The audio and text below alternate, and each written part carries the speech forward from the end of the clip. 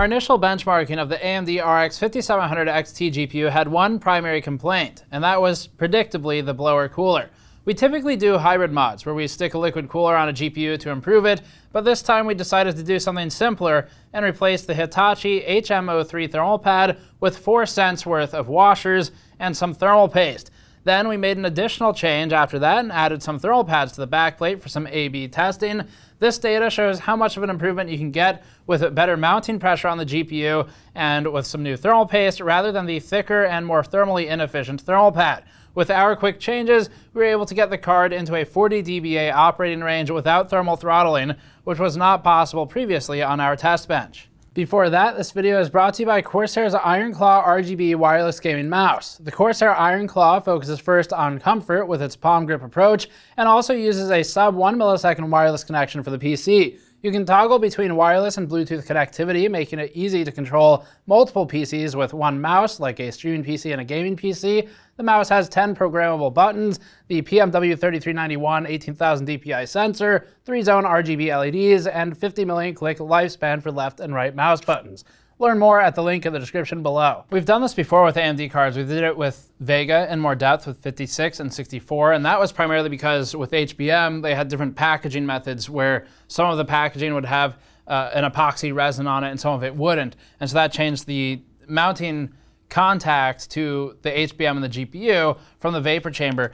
With Radeon VII, we did some of this, and this is just pressure testing with pressure paper. We would secure it, remove it, secure it again, and did that 3 passes for these. And the end result was that the entire middle never really made contact with the vapor chamber until you put that Hitachi thermal pad on there, which is what AMD is using for these cards instead of thermal paste. So there's some ups and downs to this. The positive side is that thermal pads like the Hitachi pad or like some of the other more permanent thermal pads in the market, like Carbonaut or something like that, the advantage to them is that they age well in that they don't really age like thermal paste. A lot of paste will cure. Not all of it does, but a lot of it does cure over time and become worse over time. So that's the upside. The downside is that all of these solutions, and including Carbonaut, they are not as thermally effective as a good thermal paste. And so much of this comes down to things like, well, one of it is the properties of the material, but another one is the thickness of the material. With thermal paste, you can smash it down tighter, and that Hitachi HM03 pad is pretty damn thick. So that does impact the cooling capabilities in a negative way. Now the upside is that AMD can try to solve some of the mounting pressure issue, which we've tested again. The first thing we did after getting all the thermal testing done was take the thing apart and put some pressure paper on it. And lo and behold, the top one here, which we'll show in B-roll, the top one is the original test, then the bottom one is the test where we applied some washers to it. So this is the simplest thing we did to fix our Radeon VII card too, is we put 4 of these on here. These just come with radiator screws. You can get them for about $0.01 each at your local hardware store. For reference, these are 1 millimeter thick. We might recommend something a little bit thinner, maybe more like if you can find them 0.5 or 0.7 millimeter thick washers. We went with metal because they were around. Plastic would be a little safer because then you'll crack the washer before you cause damage to the hardware, in theory anyway.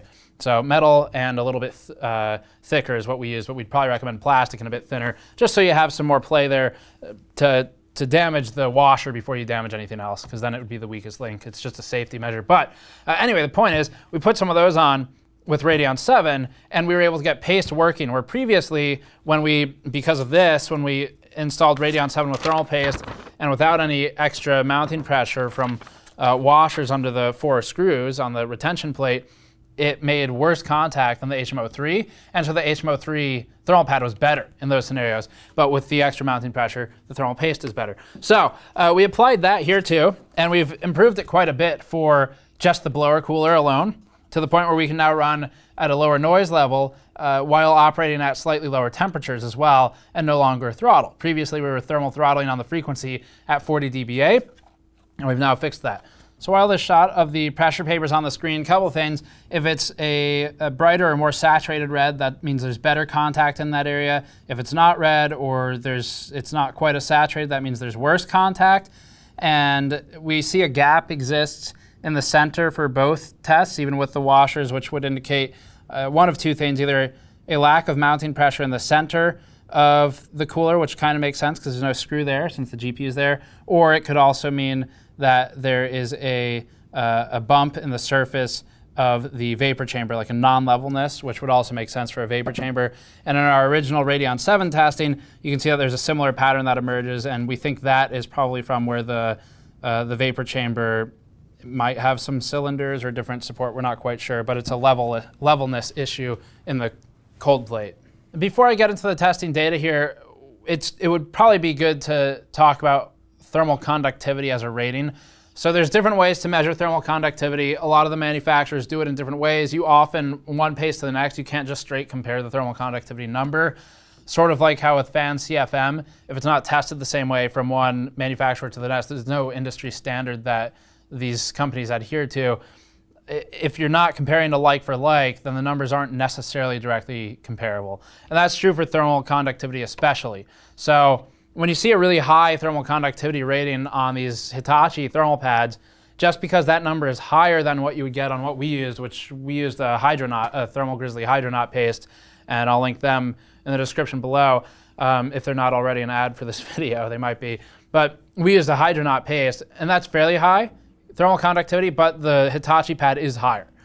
But it's not Hitachi pad's higher, therefore is better, because there's also the thickness of the material, and then things like orientation on those pads matter too. Vertically, they transfer the most efficiently, which these are oriented that way. But yeah, so I wanted to point that out. You can't just look at thermal conductivity between two products and determine if one is better than the other without any further information. Let's get into the test data for this.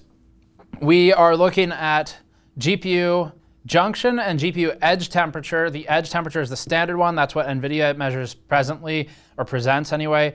The junction temperature is the hottest of all the sensors on the die. From memory, Vega or Radeon VII had 64 of those, I think. And we're not sure how many 5700 XT has, but it takes the hottest one and then boosts according to that temperature. 110 is TJ max, or at least the maximum temperature at which it will begin to throttle. And then with Radeon VII, it went up with overclocking. Not sure if it's supposed to with this one, though. So 110 is the max for junction. We're also measuring VRM and the memory temperatures for this, too. So, and then finally, we have a backplate test where we put some thermal pads on the backplate to see if it improves the VRM or memory thermals. It would probably not improve the GPU thermals, as you'll see here. And then that was done without even needing to repaste the card. So we could do those tests back to back because all that comes off is the backplate. All the other screws remain in. So that makes it really easy to compare without even having to repaste, which would throw another variable at it. And then finally we did, well, we'll talk about this more later, but we did an average of 3 different test passes for each configuration for the final chart that you'll see. That way we can eliminate some run-to-run variance, and ambient temperature was controlled and monitored every second. So let's get into it. For this benchmark, we retested the thermals of the RX 5700 XT at 40 dBA. The RX 5700 XT's blower cooler proved problematic for our initial testing, where a 40 dBA fixed noise level resulted in a GPU junction temperature of about 110 to 112 degrees Celsius, which bounces off the throttle point. The GPU edge temperature was about 94 degrees compared to an NVIDIA 2070 Super FE card's edge temperature of about 67 degrees. You can see that chart on the screen already, hopefully, and that'll be the previous chart we showed in our review, so no new data here yet. The bigger problem was that the GPU junction temperature, as that's where throttling will start, and we also noted that we ran these tests in something of an ideal environment in that initial review, which is a low ambient of 21 to 22 degrees Celsius, whereas most modern cases will sit at an ambient of at least 30 degrees Celsius, especially if the CPU is under load. If you have a case with a solid front panel, but fortunately those don't exist, you never see those. And also if you don't run AC or something. In our new testing, we found GPU edge temperature to plot at about 86 degrees in this chart. That's a drop of 8 degrees Celsius in our controlled testing environment. This is with the ambient unchanged and logged again second to second during the run, with the fan speeds controlled to 40 dBA. An 8-degree reduction in edge temperature from just adding paste and washers is a massive change for minimal effort. Again, it's about 4 cents of washers, and if you buy some good paste, it's maybe another 10 bucks or so. As a plug, we did use our GN teardown toolkit and had the cooler off in about 5 minutes. And the second time we did this, replaced the paste and had it all back together and working in under half an hour. So this is a pretty easy mod. The first time you do it, it might take 40 minutes or so. And you can grab our toolkit if you want it on store.gamersnexus.net. It has every tool you need for this video card. As for the GPU junction temperature, we improved that from 110 degrees to 12 degrees previously throttling, down to 103 degrees Celsius. It's also a major improvement and means we're no longer clock throttling at 40 dBA. Technically, this comparison isn't even 1-to-1 because the throttling clocks previously meant that we didn't know what the true uninhibited temperature would have been if it hadn't throttled. It would have been higher though. As for the memory and the MOSFETs in the new chart here, our memory temperatures were originally at about 98 degrees Celsius at 40 dBA, which is at a point of spec limitations for GDDR6. It's fast approaching that limit where GDDR6 is operating outside of the recommended temperature. The change improved memory thermals for two reasons. One, we've increased mounting pressure of the cooling unit. We can put a shot up of our teardown where we show how the cold plate comes into contact with the memory indirectly via base plate. And the second reason is that we're increasing the cooling efficiency and getting heat away from the GPU faster, which will reduce heat in the vicinity of the memory. Back to the chart, VRM MOSFET temperatures have remained mostly the same, which makes sense. These components are farther from the GPU socket and are heat sinked into the base plate directly. The improvement is maximally 2 to 3 degrees Celsius, which is outside of our error margins, but not particularly noteworthy.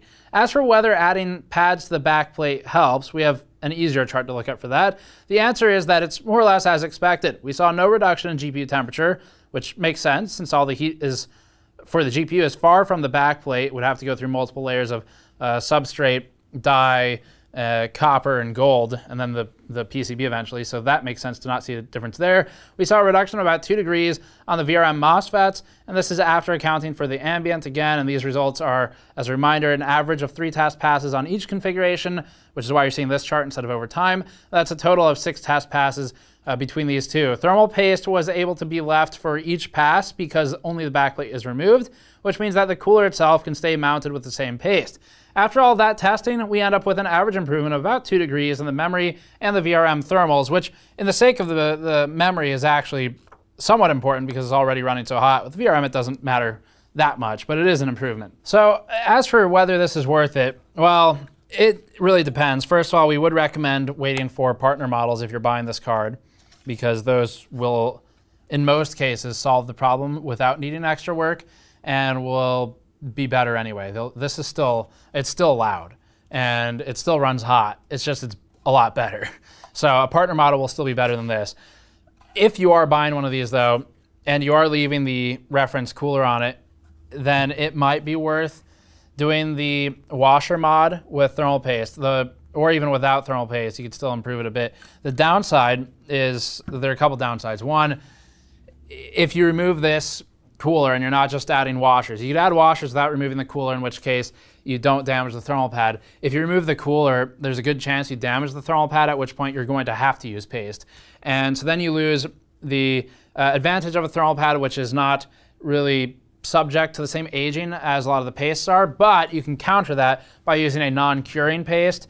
And again, we used Hydronaut here, but we'd probably recommend Cryonaut. That one lasts more or less forever. It'll last the life of the card, at least from our experience. So if you use a non-curing paste like that, you'll be in good shape. But still, you're modifying the device, and if you're not experienced opening it, then that could be a downside. It's not difficult. Of course, you can watch our video to see how it's done. It's very easy, a couple screws and some cables. Increasing the pressure is something we're a little uncertain about. If you're careful with it like we were and you don't over torque things, then it should be fine. If you over torque it or you use a washer that is a little bit too thick and you have to really drive that screw into the threads, there's a chance you could cause damage to the PCB or the GPU. So be careful if you do this mod. It's not difficult. There is an improvement. We would say overall it's worth it. It's just because of how many people watch these videos and the skill level of all of the people watching varies greatly. I do want to be very clear that if you have no experience working with stuff like this, it is not hard. I don't want to make it sound too difficult. It's just be careful, because if you over torque things, so an example of what can happen is if you have because this happened to me, if you have the cooler not line up perfectly when you get this fan back in there, it's got a triangular plate that sits in the base plate. And if that triangle is not inserted into the other triangle and it's out of place, what will happen is, to use a Kingpin quote, the PCB will bend like a banana when you try to put it back together, and you'll get a really nasty bend in it. And if you screw all the screws back in that state, it will probably damage the card. If you catch it, you'll be fine. But anyway, yeah, the point is this is not difficult, and it's certainly easy for anyone to do. We just want to make really clear for people who are inexperienced to watch out for that kind of thing, because this is something that I would expect more people will do as a mod because it's so trivial. It's a couple washers. So again, final recommendations. We used a 1mm thick steel washer, and that worked fine. Just kind of watch the torque on it. Used a cryo or a hydronaut paste. Would recommend a cryonaut paste or something similar. And for your uses, I'd probably recommend a plastic washer that's a little bit thinner. 0.7 would be ideal. Not sure if you can really find those, but and then that would be a pretty good safety check too. So anyway, that's it for this one. There's an improvement that's worthwhile, and the reason it's worthwhile is because we went from 40 dBA and throttling, which is not really a valid use, because now you have to increase the fan temperature so you're not throttling. We went from that to 40 dBA and not throttling, so you can actually use the card at 40 dBA as tested 20 inches away, because that's important in a room with a noise floor of about 26 dB. So yeah, worthwhile if you feel like opening it up for the thermal improvement. And I think that'll wrap it. So that fixed a lot of the problems with the cooler in terms of not throttling while being a reasonable temperature. We'd like to see AMD do this instead, because then you can, then it comes from the factory that way. My assumptions would be that they think the mounting pressure issue is best solved by a thermal pad rather than by finding a new retention system, because maybe when you're mass producing thousands of these, maybe it becomes an issue of you could, I don't know, over tighten or something like that if it's all done by machine and there's some variance. Not really sure what the exact reasoning is, but that'd be my assumption. Thank you for watching. You can go to store.gamersnexus.net if you'd like to pick up a toolkit like this one, which is what we use for this modding. Again, it has every tool you'll need for this. Once you're experienced with it, it takes about 5 minutes to take it apart and put it back together, minus the pasting time. And you can go to patreon.com/gamersnexus to help us out there as well. I'll see you all next time.